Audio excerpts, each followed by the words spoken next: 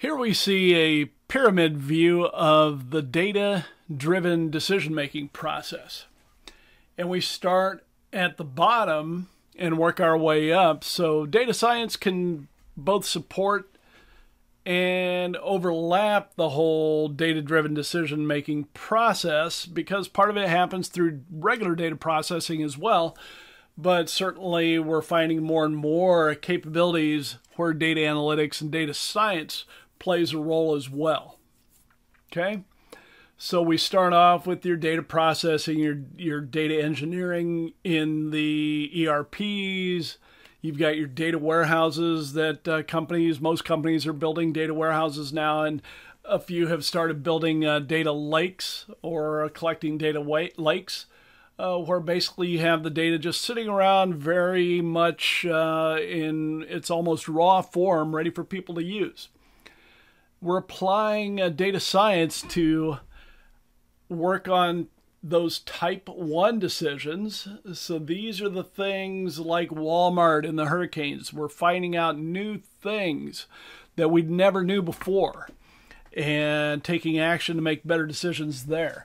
Also, the type 2, these are the decisions that happen, thousands or maybe even millions of times a day that we can automate and gain efficiencies in. So these are the things that repeat over and over and over again, and a small incremental improvement can be huge in such decisions. So type 1, type 2 decisions. And then you can see the data-driven decision-making sort of in a cloud up there leading throughout the whole company. So we talked about the Walmart hurricane being type 1 decisions. What about the Target pregnancy? What kind of a decision do you think that might be? What about customer churn in the telco industry or in credit cards? Credit card companies want you to stay with them. They like collecting their fees and, of course, their interest rates and charges from you, if possible. So they'd like to keep you from switching as long as you're profitable to them. Also, some of the streaming services we've talked about. So an MIT Wharton study indicates that even when controlling for potentially confounding variables, an improvement of just one standard deviation over the mean value or the mean level of data-driven decision-making used in an organization can be associated with about a 4, and this is a very likely causal association, with a 4 to 6% increase in productivity, or ROA, ROE, asset utilization, market value, things like that.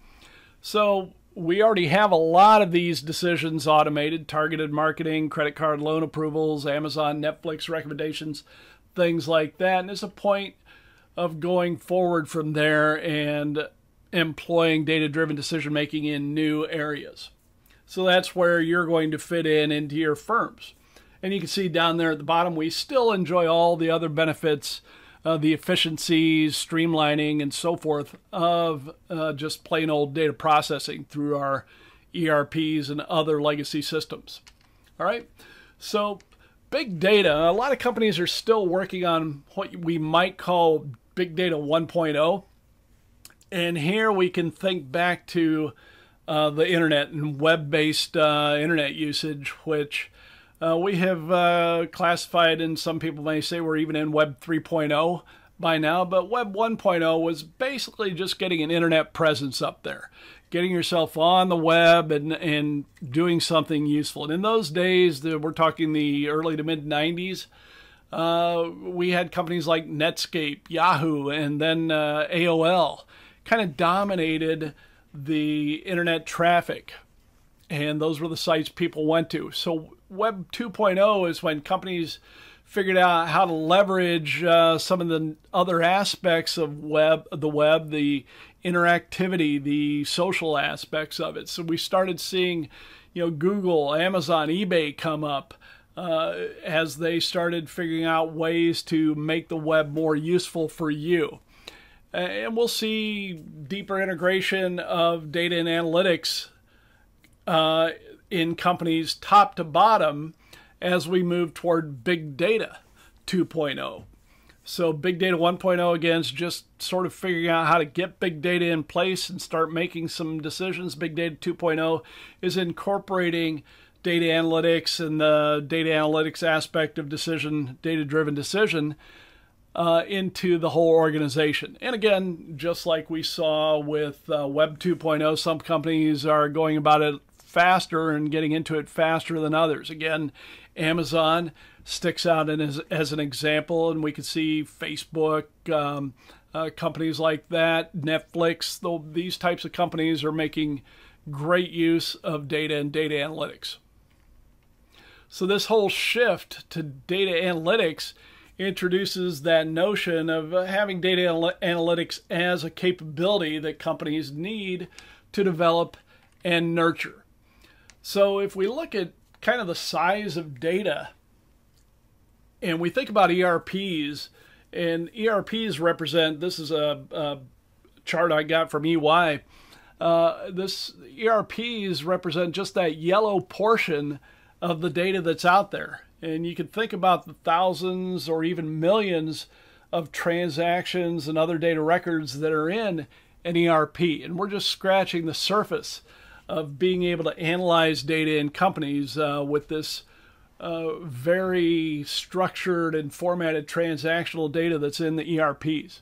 So we get into additional operational systems, maintenance logs, details of CRMs, call centers, even email. We get into the web data, other data from sensors, click streams, RFID, geo-tracking, all kinds of things that are out there. And so you can see the universe of data is humongous.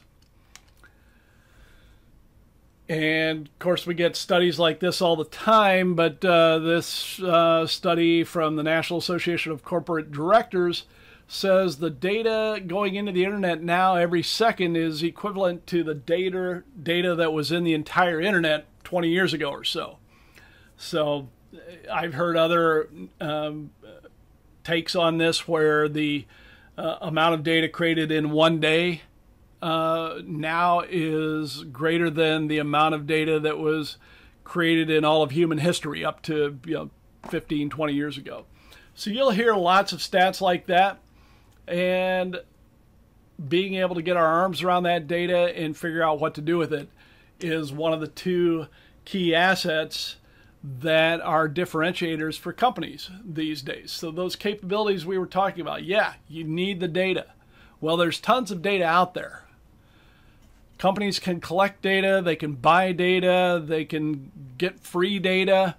There's all kinds of data out there, but you have to have the capabilities in place to be able to use that data. And you also have to have the right data to answer the business questions that you're trying to tackle.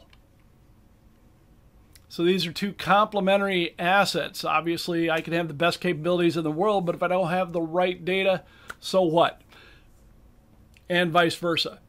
So how do you go about getting the data if you don't have it? Well, you can see what Signet Bank did. They went ahead and created it at great cost over a long period of time. How many companies do you think would be willing to take that approach? And as you see, as you work your way through the readings, a couple years ago there was an estimated shortage of 1.5 million managers with good data analytics thinking skills. So not even a full-blown data scientist or an algorithm guru, but just managers that know how to handle data analytics and the data analytics process. Walmart just last year announced they were going to hire 1,500 data analysts. So that brings us to this, well, how do we become a good data analytics manager? How do we develop that analytic attitude, or you can think of it as data analytic thinking? So we need to be able to ask the key questions. So business knowledge and understanding the problem domain is always crucial. Next, you need to know how to get the data. And in many cases, this is going to involve what we call ETL, extract, transform, and load. And you also hear this called data prep, data migration, data transformation, data scrubbing, or even data wrangling. So getting the data, getting it in a format that you can use for the problem that you're trying to solve is a key part. There are estimates that this was something that took up 80 or maybe even 90% of data analytics processes not too long ago. That's quickly changing as the tools are developing very quickly automated data transformation capabilities that help you out and kind of eliminate that whole grunt work part of data analytics. So it's good to know and have an idea of how the data transformation process will work, but that problem is going to continue to get easier and easier. Just as a reference point, I managed a team of data transformation experts at our software company years ago, whose sole job was to go around and work on projects and help get data into the tools. Then being able to figure out which analytic techniques make sense for the business problem at hand, and then again, this is a key part of existing business analysts, being able to interpret and share results with the key stakeholders in a way that makes sense to them, in a way that speaks to them, and in a way that makes the best use of the capabilities you have. Okay? So data analytic thinking, the ability to kind of put this all together in a good package. So we think about data science, and one of the first fundamental concepts of data science is, well, we need to be able to extract useful knowledge from the data we have available. We need to be able to solve business problems, and we can approach this systematically by following a well-defined process. CRISP-DM is the one that we'll talk about in this class, and you can see a picture of a diagram of it right here. We'll get into that later on. But this is similar to the audit methodology you may have talked about in your audit class. Just having a process where you understand what needs to take place, how it works, how the process happens. Other fundamental concepts, well, from a big batch of data, we can use IT to find and help us discover new things, help us find those new insights. Third, if we look too hard at data, sure, we will find something. That's called overfitting. You may have talked about this before. We'll get into it as well in this class. So, and also the rule of large numbers comes into play here. If you've got a sample size that's big enough, you'll have a statistically significant finding for just about everything you're looking at.